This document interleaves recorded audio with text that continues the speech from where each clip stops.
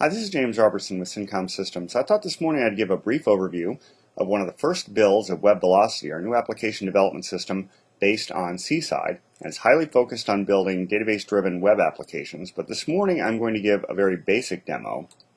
I'm going to grab this image and drop it on top of the VM, and I'm going to build a Hello World application. It doesn't involve databases at all. But you see, when I start it, I get a server console, and the primary focus is the browser. So let's go ahead in here and create a new application. We'll call this Hello World. I'll go with the defaults. And once that's there, I'm going to select it, and then I'm going to ask for a new web component. Now, new persistent model would be something that interacts with the database. I'm not doing that right now. I'm just building a very basic application. I'm going to call this Hello. I'm going to register it as an application. Say OK. And now I get this, so it gives me a summary of the class comment, which I haven't completed yet. But I'm going to go straight to the source code, and you see I have the source code here in the browser.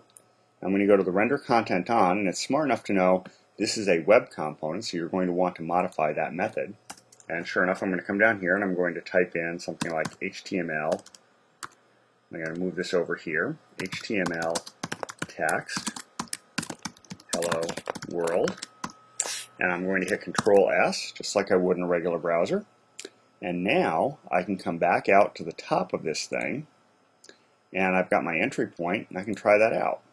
And sure enough, there I go. In just a couple of seconds, working completely in the browser, I've got a working application.